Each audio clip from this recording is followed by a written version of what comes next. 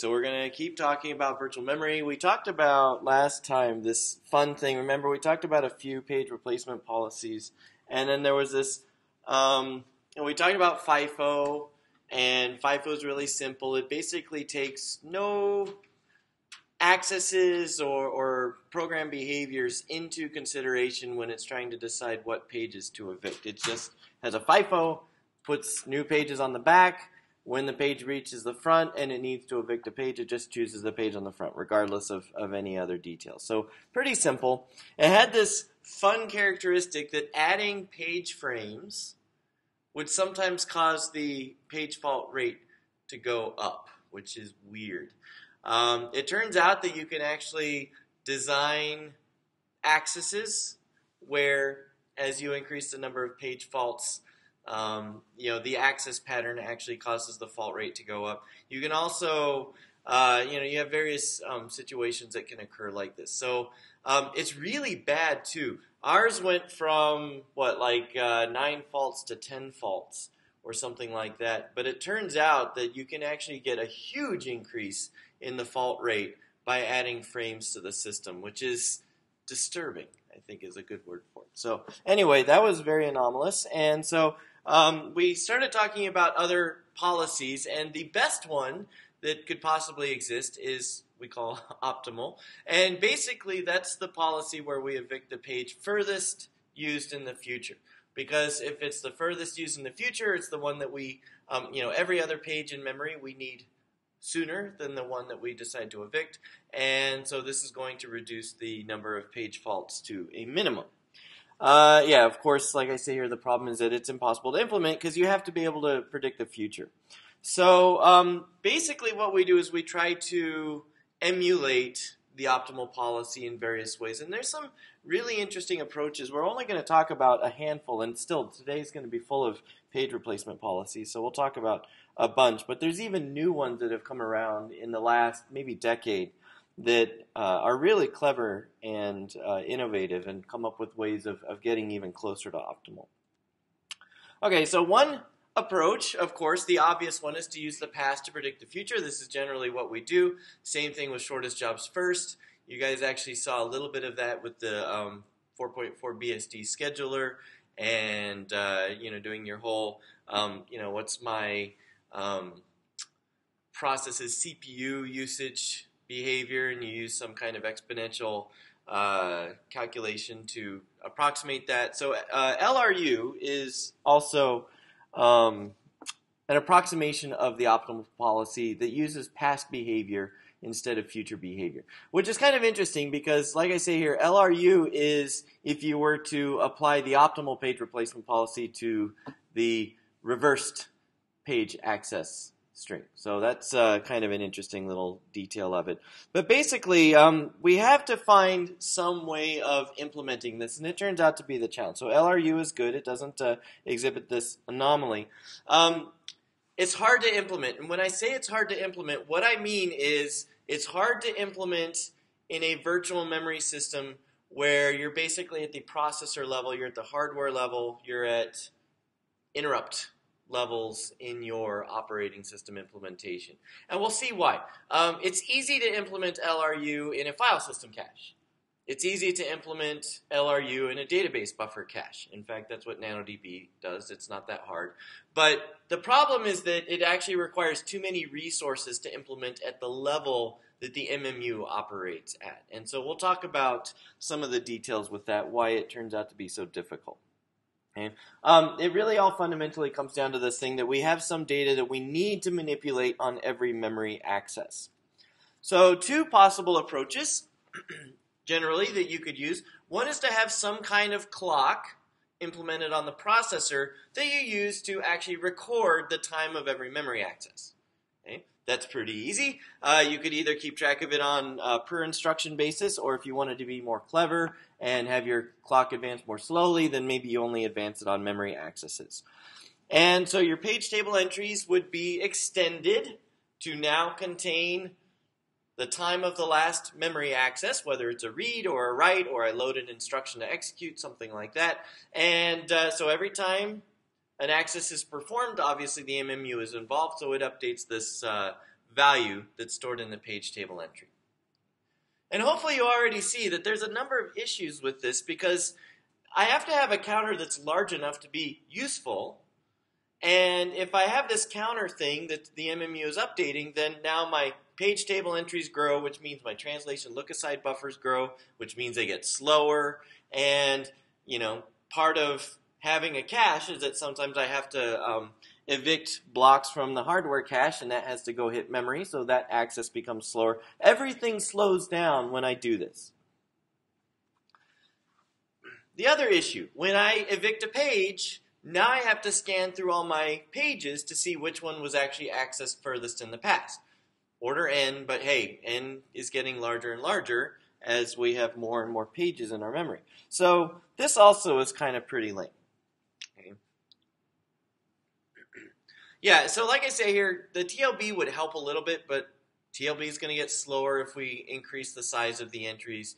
And, so we still have some issues with this, even though TLBs will somewhat mitigate this approach. Okay, so this is one idea. We could go ahead and add a counter and use that for doing our thing. Okay, the other option is to have the hardware manage a queue, which is interesting because now we're talking about hardware managing complex data structures. So far, our processor has been pretty simple, and the most complicated data structures we really need for our processors are arrays, right? I have an interrupt vector table or an interrupt descriptor table I index into. I have global descriptor tables and actual local descriptor tables as well. I index into them. It's really simple so far. I just have arrays, but now we're talking about having a queue. And basically, when you access a page, the MMU would move it to the front of this queue. Okay? And so that happens on every page access. How fun and exciting is that? When you have to evict a page, well, that's now much faster because I don't have to linearly scan through all of memory. Now I just pull the page at the back of the queue. That's the one that gets evicted. And like I say, it is unappealing in the same way that the counter approach is unappealing. It just has different problems in different areas. So choosing a page to evict is fast. That's nice. I have to do a few memory accesses to modify the queue that the processor is managing. But hey, that's a lot simpler than scanning through the many pages that might be in the memory. Accessing is a lot more expensive because now I have this queue that I have to update every single time. Okay? So like I say here, most accesses would incur linked list manipulations. Maybe you could be really clever and say, well, as long as you're within the page, we really only care about accesses on a per page basis. So maybe the processor could be really clever and say, oh, the last 19 accesses have all been in the same page, so I don't really need to update the queue because I updated it on the first access to that page, something like that. But, if you have a singly linked list, I have at least 2 pointers that I need to update, I think. I don't know. Maybe you could get away with just 2. Maybe you'd need 3, depending on how you do it. So you have to manipulate this linked list, and that's going to be expensive. So the upshot, given that we basically have these 2 approaches that we could use, is that LRU in hardware is too complex. We can't do it. And so most of the time, these virtual memory systems don't rely on LRU as an approach. Now, again, like I said, file system caches are great because, hey, you've got all of your accesses are going through read or write, and then they enter the system call so you know what pages are being accessed. That's really easy. Same thing with the data structures. The operating system is implementing that, so it's not a big deal. And your read or write is going to be tens of millions of clocks or maybe hundreds of thousands of clocks if you're using a solid-state drive. So it's okay to waste a little bit of time to implement a more clever replacement policy. But in hardware and virtual memory, it's too slow. So there's many different policies that people have tried to emulate LRU, or again, the goal is to try to come close to opt as opposed to LRU. LRU is not the best implementable policy. Actually, there's a number that are even better. But anyway, there tend to be bits in the MMU's page tables that it will update for you. And it's kind of interesting because we have 2 bits that we mainly care about, accessed and dirty. These are set by the MMU. They are never cleared by the MMU. It's up to the operating system to decide when to clear them. So the MMU sets them when you have a write to a page and the dirty bit is set, or when you have a read or a write to a page, the access bit is set, and then the operating system can decide when it wants to clear these bits. And so page replacement policies could look at these bits and infer various details based on the values of these bits. And so there's a number of policies that you'll see. One is not frequently used. I mean, the policy's name is not frequently used. I don't know how frequently the policy is actually used. But anyway, the idea is that you have a counter associated with each page, and on a periodic timer interrupt, you go through, and if a page's access bit is 1, you increment its counter. And then, of course, you see the access bit is 1, you just clear it, and you go on. So basically, this is all you do for not frequently used. And when you want to evict a page, you choose the page with the lowest count. Okay? Now, this is still going to have the issues that we talked about with LRU. You still have to scan through a whole bunch of pages, so you have to think about those kinds of implementation details. But the idea is that we're approximating this by checking on a periodic interrupt as opposed to on every single memory access. So that's the idea behind not frequently used. Now you'll notice also that it's called not frequently used, not recently used. And if you look at this and think about it, you realize that that counter is really capturing frequency of access, not recency of access. And so this is actually doing something slightly different than LRU. It's looking at frequency information, not recency information. I'm going to mention that a couple of times in this lecture because it actually is kind of important. The big issue with NFU is that the frequency information is not forgotten over time. And so you can see that this is sort of a limitation. If you have a situation, for example, where a page is accessed a lot initially in a program's execution, and then you're done with that page because you don't need that information anymore. Well, that page's counter might be really large, but other pages are going to have to get their counters high enough before that page will actually be evicted. So this is kind of an issue that you may actually have NFU page out stuff that you actually want to keep using for a while because there's other pages historically that have very large counters already. So that's one issue that you have. So aging is another policy that's similar to NFU, but it's cleverer.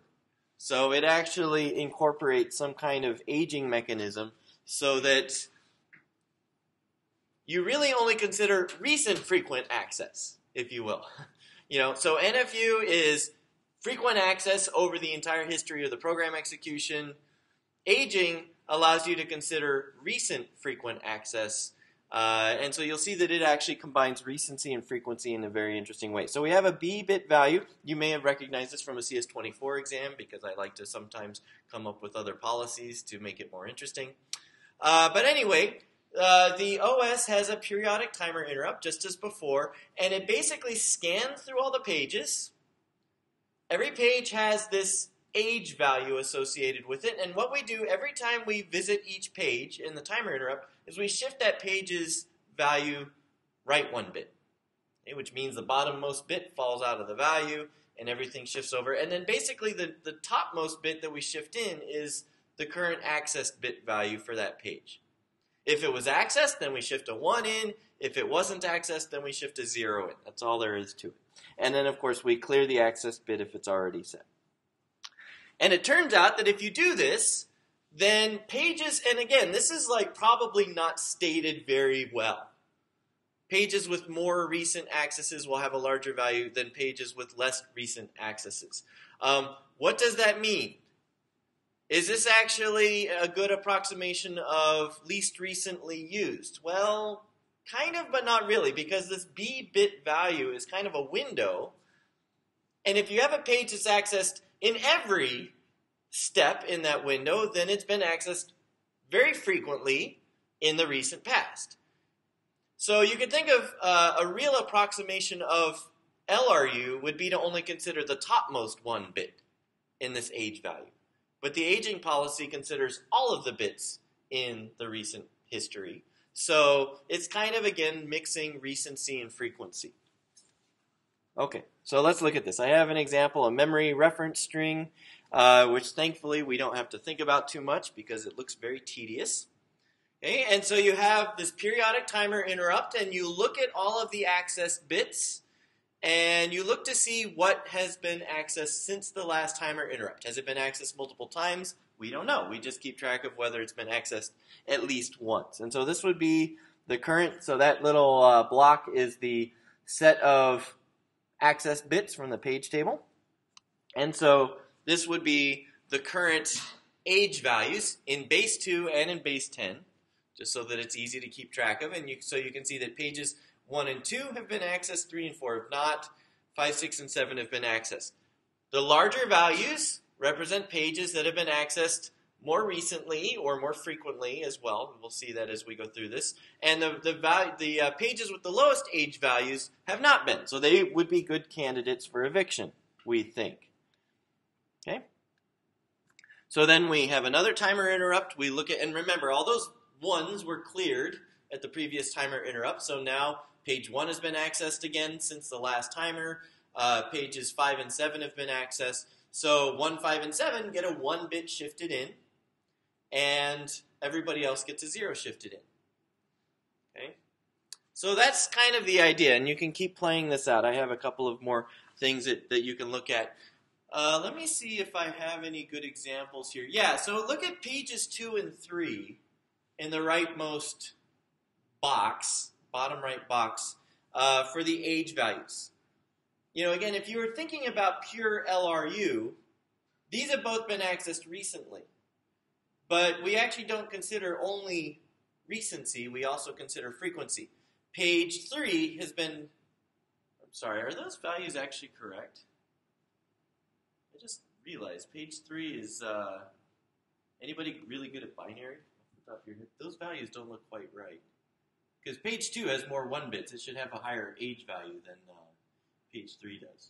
Okay, so I'll have to look at that. But anyway, if a page has more 1 bits, it's going to have a higher value. So you're actually looking at frequent accesses in that window as well as recent accesses. Okay, so that's the kind of thing about the aging policy. It's kind of an interesting blend of the two. I am definitely going to have to look at that value.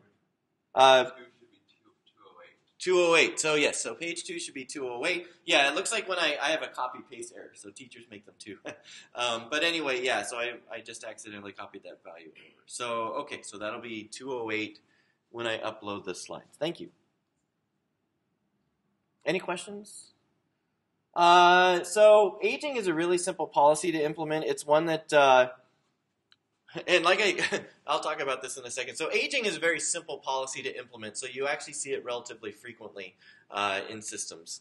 It's a clever approach that gives you a pretty decent result. So I say here the main difference between aging and LRU is that aging has a lower resolution on its recency information, but really the biggest difference is that aging also considers frequency, which LRU does not. So I would say that that's even a bigger difference. Yeah, it is very common, you know, because you don't have a whole lot of bits for recording this information. You have a lot of pages that end up with the same age value. And so LRU would be able to distinguish between those, but aging does not. And the same thing if you have pages with an access value of 0, you know, or I should say they have an age value of 0. Again, LRU would be able to distinguish between those. And so what you typically see on these systems is they do quite well with just a small number of bits. Okay. Anyway, so that's an interesting approach. And obviously you wouldn't want your timer interrupt to go too frequently, or else that would slow down your system as well. So you have kind of a coarse granularity that allows you to make pretty decent decisions. Okay, any questions? So that's aging. There's a lot of other policies that use this access bit. They're kind of interesting. One is FIFO. We can actually take FIFO and make it a little bit more clever by having it also look at the access bit of the page at the front of the FIFO. Remember, the original policy is when the page is at the front of the FIFO, it is the candidate for eviction regardless of what the program is doing. So we can actually change this so that if the access bit is 1 of the page that we want to evict, then we won't evict it. We'll move it to the back of the FIFO. Okay? If the access bit is 0, then we go ahead and evict it. So it's a very simple little tweak, and now we have a policy that is actually significantly more clever than FIFO. Okay? We call it second chance because every page is given a second chance. And of course, there's some anomalies that you have to sort out because when you first add a page to the FIFO, if you think about it, what would have made a page be added to the FIFO? Well, you had a page fault, and so you need to page in the page, and then the fault handler returns, and the program attempts to access the page again. That succeeds, so now the page's access bit is 1, and so it gets to the front, and hey, look, its access bit is 1 because it was accessed at least once. And then, so basically what you're saying is every page gets at least one second chance. Okay, so that's kind of the interesting thing about second chance. Little implementation detail there. Okay, so here's the question. What happens if all pages have their access bit set? Well, that's a pretty easy thing to understand. Access bit is 1. Let's clear the access bit, put it at the back of the FIFO. You know, all of the pages go through in order like that. And on the second pass, we just choose the page that was at the front of the FIFO at the beginning, because it was the first one with its access bit to be cleared. So you can see that when second chance has a situation with heavy memory load, then it basically degenerates into FIFO. But it has a lot more, CPU. It has a lot more CPU usage to get the same crappy policy, yeah. Yes? Do all these policies guarantee that all the pages will be used first before any pages are paged out? So that's an interesting question. Do we guarantee that all the pages will be, and I'm presuming by that you mean page frames, right? Yeah, so are we guaranteeing that all page frames are utilized before we start doing these crazy things? The answer is actually a lot more varied than you'd think. In general, you can think of it as yes. If we have an available frame, let's just use it. That's the fastest thing we could possibly do. And so typically you don't implement these behaviors until you actually have no more frames and you have to evict somebody. The situation gets a lot more nuanced, though, in how real operating systems do these things because of a couple details, one of which we'll talk about, which is that operating systems frequently try to aggressively reclaim page frames so that they just have an available frame pool to choose from all the time, which means that you might apply this kind of policy in the background, not when you need to, but when you have available time so that you can actually get a pool of available page frames. And the second thing that's really interesting about this is that pages that are evicted, we actually, most operating systems don't just straight up evict pages when you decide that this page is worthy of eviction. What you do instead is you add it to a pool of candidates for eviction. And so they're unmapped from any process, but you might still have a page fault against that page that is a candidate for eviction. And if you do get a fault against that page, well, you don't need to reload it because it's already got the data in it. You just remap it to the process again. So that basically allows you to revert bad decisions by paging algorithms. Okay? So if that didn't make total sense, then we'll talk about it a little bit later in the same lecture. But both of these things basically mean that you may be applying these eviction policies at other times besides just when you don't have any frames. And anytime a process needs a frame, you may actually have a pool of available frames to choose from. So those two things together are a much more realistic picture of what actually goes on under the hood. I hope that answered the question. Any other questions? Okay. Let's see. Clock. So second chance, as was pointed out, is a slow, beastly implementation, and it turns out that clock is a much more efficient implementation. I can't remember. Is this one that has to be done in CS24? It used to be. It used to be that you had to implement clock. I don't know if you still have to implement clock. But clock is basically an implementation of second chance that doesn't suck. Okay, that's, so if somebody says, well, what's the difference between clock and second chance? Now you know. They implement the same policy. They just, clock is a lot more efficient. So basically you have all pages, and again, I should probably be more specific and say that all frames are maintained in a circular queue. I should say frames with pages in them would probably be the right way of saying it. And you have a clock hand that points to the current head of the queue. Okay? So that's the one that you would consider for eviction if I have a situation where I need another frame to use for something else. So that's where the clock hand points. And so when the page has to be evicted, I look at the page that the clock hand points to. If the access bit is 1, then I clear the access bit and move the clock hand forward. Okay. So now I'm not moving nodes in a linked list. Now I'm just moving the pointer into the linked list. That's a lot more efficient. And of course, at some point, if the clock hand sweeps through all available pages, because all of them have been accessed, then I get back to the beginning of that linked list, and the page now has its access bit cleared. So again, it degenerates into FIFO if everything's been accessed. Okay? So I suppose what I would say is this still has pretty heavy CPU requirements, but at least the memory access overhead is a lot smaller than second chance would be. Okay? So that's another one that's pretty straightforward. NRU is a nice simple policy, which I really love. Again, this one also frequently appears on CS24 exams, just because it's so simple. So you have the accessed and dirty bits. And again, you have a timer interrupt scanning through pages, and the access bits are cleared, which is kind of interesting. So it's clearing access bits. It turns out that it's also doing something else. But what this means is that we might end up with pages that are accessed and dirty, accessed and clean, because they haven't been written to. But now I can also have not accessed and not dirty, and I can also have not accessed and dirty, which is a weird situation. But really what it is just that the interrupt has cleared the access bit, but the dirty bit is still 1.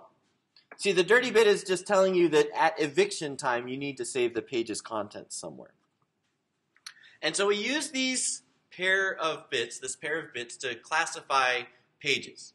Okay, so we have not accessed and not dirty, not accessed and dirty, and then we have accessed and not dirty, and accessed and dirty. And basically what we can do is use this classification system to choose pages to evict based on how expensive it will be for the overall system. Okay? Now, it's interesting because you could argue in various ways whether or not classes 1 and 2 should be reversed from the way they are. NRU happens to pick this order. Okay? So, not accessed, not dirty. Those are the cheapest pages to evict. They probably won't be accessed again. That's a guess, you know. But they're not dirty, so I don't have to save anything. Okay, same thing with not accessed and dirty. Well, it hasn't been accessed. I probably need to write it back anyway, so let's go ahead and get that started. It's more expensive.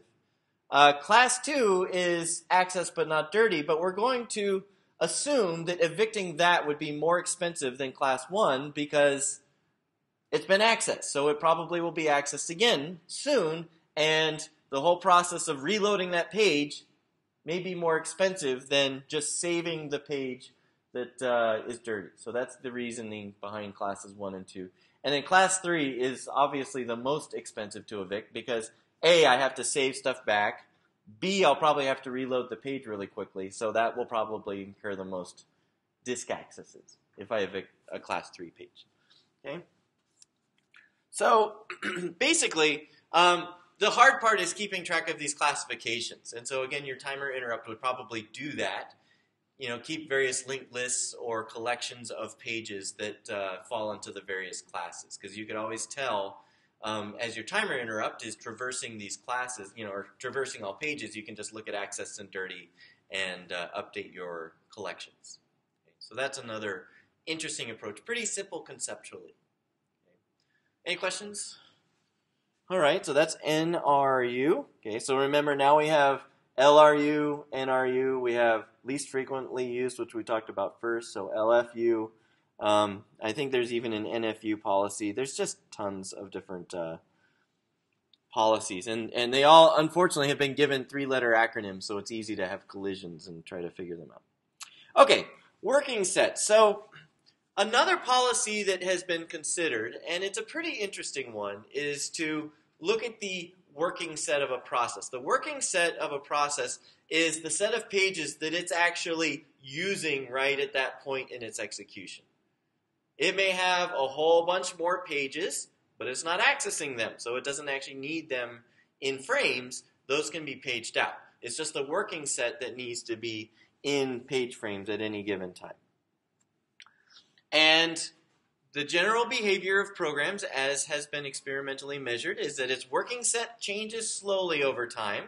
So you may have certain pages that are being utilized heavily because they may contain part of the code that's being run. You may have sections of data that are being accessed a lot. Those pages need to be in memory. And then you have other stuff that doesn't need to be loaded. And as time progresses, pages will enter the working set and they'll leave the working set. Now, does it stay the same size? That's a really good question, and I think that probably you would find that in general it changes. The working set size changes over time as well. Okay, so just the presumption of this approach is that the replacement policy should try to keep pages that are in the working set and evict pages that are outside of the working set. Okay? Because if it evicts pages that are in the working set, well, then I'm causing more faults in the future. So you kind of have this thing, if you overestimate the size of the working set, it's kind of expensive because you'll use more frames than you really need, but at least you're not generating faults. Faults are slow. But if I try to estimate and my working set estimate is smaller than the actual working set, then I'm going to increase the page fault rate pretty badly. Okay. So here's the question, can we actually approximate this working set? Again, we use timer interrupts to try to figure out what the current working set is. So we have this parameter tau, which we can tune. It would be pretty interesting. I don't think the working set policy that we talk about actually tries to tune tau, but you probably could come up with a way of tuning it based on the faults that you actually see, and you could have tau be on a per process basis. So you could come up with some pretty clever approach using this kind of thing. It turns out that there's actually much easier approaches that are very clever and do a really good job. But this was an interesting area that was explored. Okay, so you have interrupt at T1, and you look at all the accesses that have occurred within tau of T1, and basically anything that has been accessed you consider to be part of the working set. So you want tau to be large enough that you fully capture the working set of the process. So you can see that based on our guess of tau, we're presuming that our program's working set is 1, 2, 5, 6, and 7. Those are the pages that are part of the working set for this program. Later, at time T2, we look at the memory accesses, which again we are captured in the accessed bit values. Then we can say, well, now the program's working set is 1, 2, 3, and 4. And you might eyeball this and say, well, yeah, that seems like a pretty good guess, but we don't know what the ... is, so we don't really know for sure. But you can see that the program's accesses do change over time. And so maybe we can try to keep those pages in memory, and ones that are outside the working set we can get rid of. So that's what WS clock tries to do. And it's kind of a complex policy, and it's kind of fun to look at, partly because you start to realize how sometimes these page replacement policies are just kind of Frankenstein's monsters of bolted together strategies and techniques for dealing with this. And so you'll see that there's clock, there's NRU, and there's this working set idea, all kind of fit together in some way. Yeah? Is there any reason that there's not a policy that relies on the user process to tell the OS about what it should be doing? Well, that's a really interesting question. I'm not sure that there's any policy that takes user process input for page eviction. But page allocation, which we've not talked about yet, is something that operating, like Windows is a really good example. It takes input from user processes to say, this is my preferred working set range. Like, these are the numbers of pages I would like to work with in memory, and then Windows actually tries to use that in page allocation decisions. Now, page allocation is how many frames does this program get to keep in memory. That's different than eviction. And Windows will try to squeeze things if processes are, if there's too many processes and it doesn't have enough frames for everybody. But that's the only place I've really seen user process input taken. Yeah. Because I think the reason why is because the OS just kind of watches program behavior to try to make those decisions. Yeah, I was just wondering because a lot of times in coding it's easier to just watch the end results, but it's often more efficient to try and do something at compile time. Yes, and so I think that I don't know. Yeah, that's an interesting question. Do you rely on a programmer to give you that input, or can the compiler infer things? I really don't know. That's an interesting question. But yeah, like I said, the only place that I'm aware of is in the page allocation side of the picture. Okay, so we'll look at this real quick. So again, we have a virtual clock. You can see the timer interrupt is getting its workout here. So we have a virtual clock for each process. And that might be the amount of time that the process actually spends on the CPU. Again, you all probably have seen this very frequently by now, but in the timer interrupt code, there's a little bit of code that keeps track of, am I in user code, am I in system code, but we basically can keep track of how many timer interrupts have I seen, and you could use that as a simple clock for your process. How much time has it run? And so you can basically use that to figure out the tau. How far back do you actually want to look at memory accesses for that particular process? Okay, so we have a circular queue, just as with clock. You can see clock is in the name, so we have a similar approach here. And pages also have a time of last use. Now, what is that time of last use? We don't really know it, but it's an approximation, and we can approximate it by looking at pages in the timer interrupt.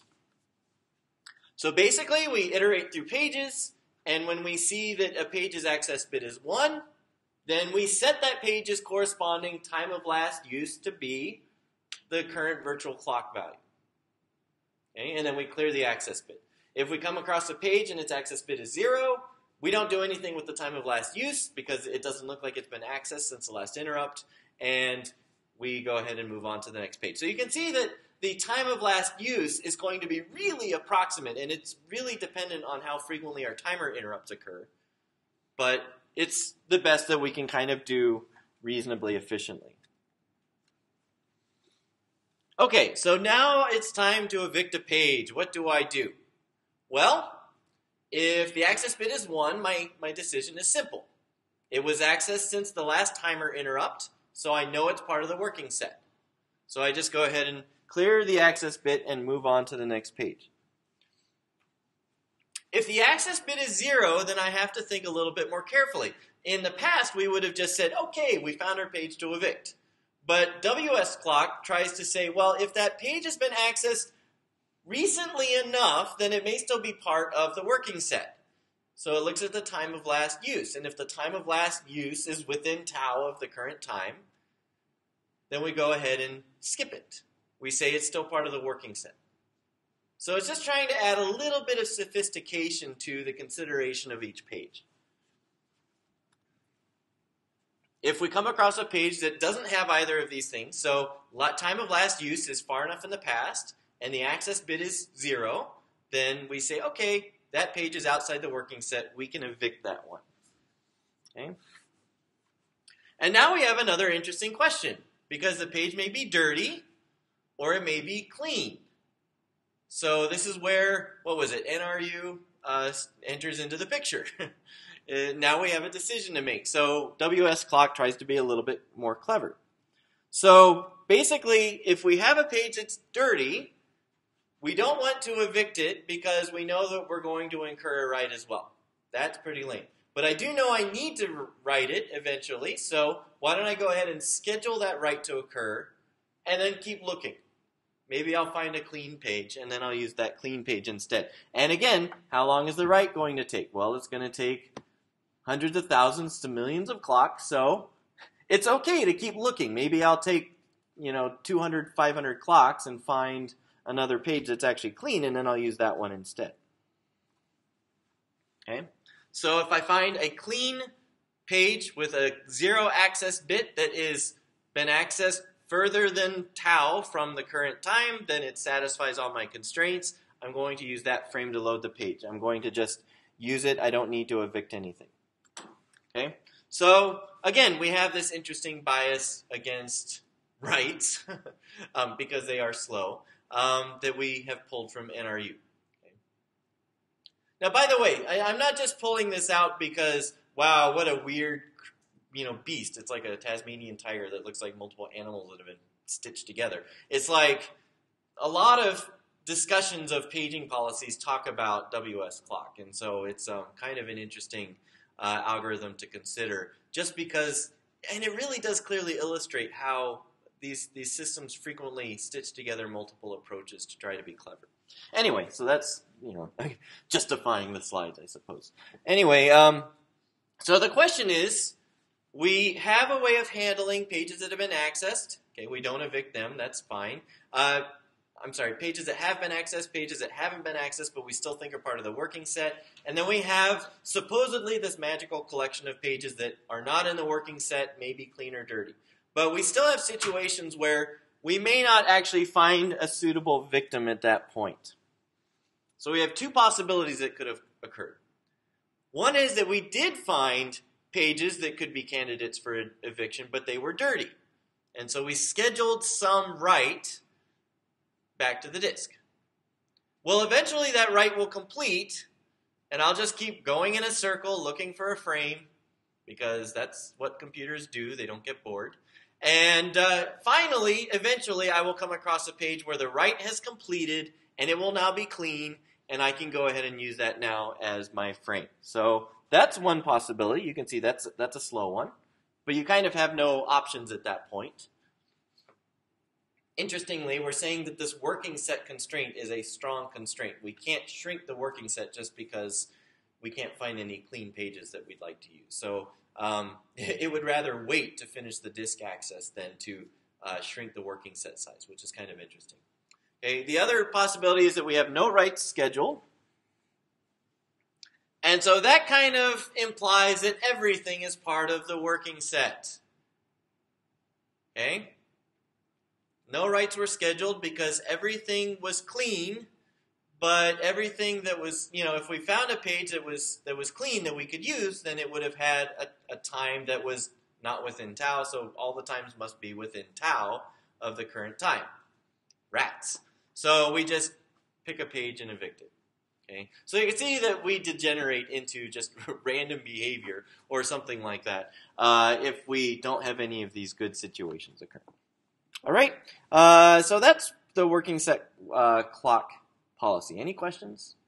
There's a few other policies that also try to take working set size into account, but recently we haven't really been focusing so much on those kinds of strategies in our page replacement. Okay, so I mentioned page buffering. This is a little bit of an aside, because so far all of these policies are okay, but they certainly break down in certain situations. And so page buffering is a great way of mitigating poor decisions by paging systems. The first reason why is because we would like to maintain a pool of available frames. What's better than having a system that knows how to evict things when I need a page? Well, a system that knows how to evict pages before I need a frame, so that when I need a frame, it can just hand it right over. Okay, that would be really cool. And the operating system can be clever and keep the I/O subsystems maximally utilized to be writing out dirty pages and blah, blah, blah, trying to reclaim frames so that we just have a pool that we can use. Okay. The other thing that I'm just going to mention as an aside is that sometimes you have to have the OS do this stuff because you may have an interrupt handler that needs a frame. And what happens if the interrupt handler needs a frame and there's no frames available? Well, you can't evict a frame because that would make the interrupt handler block. So the interrupt handler just fails to do whatever it was supposed to do. So you have these kinds of situations that can occur as well. So this is another reason why operating systems really like to keep an available frame pool. And they may even be more aggressive and keep a pool of frames just for interrupt handlers to use in cases that they're needed. So just be aware of those kinds of details as well. Thankfully, we don't have to think about any of that in PNTOS. Okay. So basically what these OSs do is they will periodically try to reclaim pages that look like they're unused. Let's say that what we did instead is, let's say that we implemented the aging policy and we just said anything with a value of, let's say, 8 or less, we're just going to take back. We're just going to take it back because we think you're not using it anymore. And that will go into our pool of candidates for eviction. Okay, so again, this is not an eviction anymore. It's just we're staging you for eviction because we think you aren't being used.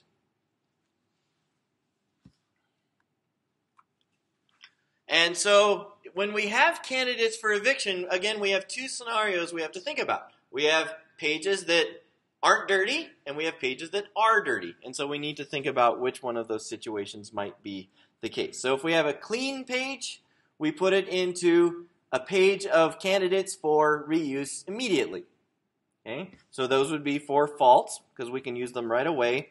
Dirty pages need to be written out. So let's cache them up and then write them all to disk in a batch. Okay? The OS can schedule that in an efficient way. The disk controller can schedule that in an efficient way. And so we'll just try to take care of a whole bunch of dirty pages at once, and then we can move those pages into the clean page pool. Okay? That makes sense so far? So we've got these pools now that are being managed by the operating system.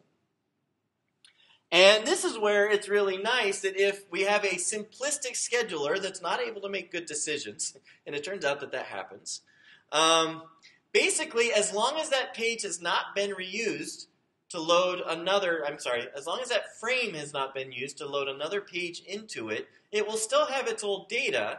So if we have a fault on that page, we could use that page, we could just reassign it back into the process that faulted. So this is really neat. We said we think you're not using this anymore. We turned out to be wrong. The process tried to access it again, generated a fault, but hey, we have it cached away here. We can just plop it back into the process's page table, and then it can be utilized with hardly any cost. I mean, yes, we generated a fault. Yes, we lost a few hundred instructions, but that's a lot cheaper than actually loading it from the disk. DEC turns out to have a lot of issues like this. It's funny because the DEC Alpha is the processor that doesn't actually support read ordering unless you use fences, which, because of its dual data cache on the processor that isn't kept coordinated. They also had another issue where their page tables didn't update the access bit correctly. Okay? The dirty bit was updated correctly. At least that worked properly. But the access bit wasn't updated correctly, so VMS couldn't really use the access bit to implement a more clever policy. So it just used FIFO. But it had a page buffer, so that if FIFO said, you know what, I think that this page is ready to be evicted because it got loaded a long time ago. I don't know if it's been accessed because I'm blind in that way. And it finally gets to the front of the queue, and VMS says, okay, it's time to evict you. Well, it's put into a pool, and if the process turns around and tries to access it again, it can be pulled out of the pool. Okay? So this was an approach that was used to sort of mitigate the generally disastrous policy of FIFO in a real operating system. So it's one of those interesting details that this page buffering can actually be really helpful. Okay? Any questions? All right, let's see. So I think I'm going to actually skip this part about emulating the access and dirty bits because we actually do this now in CS24. But the reality is that not all processors with MMUs actually emulate these bits. They actually provide these bits. ARM processors are a really notable example of that. So any modern smartphone probably has an MMU that doesn't emulate these bits or doesn't provide these bits. So the OS has to emulate them separately. And so you can read about how that is done. It's really straightforward. You just use permissions to tell when a page has been written to, because you generate a fault if a write occurs to it. And you can also unmap and then remap pages to detect whether it's been accessed. So that's what is done in the CS24 Virtual Memory Lab now. So we don't really need to spend much time talking about it. Okay, And yeah, if you look at the Android Linux kernel, which you can actually access because Android shares that kind of stuff, then you can see the way that Linux actually emulates that on Android. So it's pretty cool. Okay, let's see. There's a few other things. There's one other thing that I want to talk about, which is this whole thing of frequency versus recency. I was talking to some of the students after class last time, and it turns out that least recently used is bad in some situations because you'd really like to look at frequency as opposed to recency. Other times, frequency information is much less useful than recency information. And so you have these situations where you kind of need to balance the two. And so LRU-K policies is just a term used to describe, well, when did the last K accesses occur, as opposed to just the most recent access. So you look at the kth most recent access in the past. Okay, so LRU2 is a really common example where you look at the second most recent access, not just the most recent access, because that tells you a little bit more detail about whether a page will be used frequently. So again, you're balancing recency and frequency information. And so LRU2 can actually outperform LRU in certain situations. Now, other ones, LRU outperforms LRU2. So how would you trade off between the two? Okay, so this is where this really clever replacement algorithm was developed, trying to combine these two ideas. There's actually another one that's even better now than ARC, but I just wanted to mention this one really briefly, which unfortunately is patented by IBM. All the really cool algorithms get patented by companies, and then you don't get to use them in open source software until like 20 years later, which is annoying. But anyway, you have two queues, an LRU1, which is for pages that are only accessed once, and then you have another queue for pages accessed at least twice. And so that's going to be the LRU2 information. And the queues have two regions. Okay, you have a top region, which contains pages that are actually in memory, so they occupy some frame. And then you have pages that are in the bottom portion, but interestingly enough, the page is not in memory anymore. You evicted it. So basically what you're representing is past decisions. These ghost entries say, this was a page that was in memory, and I evicted it. But I'm keeping around the detail that this page was in memory, and I decided to evict it. Okay? So how is this used? Well, basically, if a fault occurs, and it's a fault against one of these ghost entries, then I can actually tune the sizes of my queues. So if I get a fault against L1, for example, the most recent access, where I only consider the most recent access, I can increase the size of that cache. Or if it's a fault against a ghost entry in the L2 cache, then I can increase the size of that. So basically, I can tune back and forth based on program behavior what would be the best approach, what information I should consider most for making my eviction decisions. And so this adaptive replacement cache approach really kicks LRU's ass. That's the technical term for it. Okay, so it can use the same cache size and well exceed LRU's hit rate as far as avoiding faults. So that's a pretty cool thing. And I mentioned here CAR, which is ARC, but slightly different order. And CAR is a patent-free implementation of ARC. Similar idea, different enough that it doesn't actually need to, there's no patent burdens that you have to concern yourself with when you implement CAR. So you see that in some places. And like I said, there's another one which actually is way better than both ARC and CAR. And I don't remember what it is off the top of my head. I have the paper safe somewhere, but I haven't read it yet. So anyway, so there's a lot of interesting advances occurring in this caching arena. Okay, so next time we'll go ahead and we'll talk about cache, page allocation policies, and we'll try to talk about a few other things that might help with the assignment as well. So we'll see you all next time.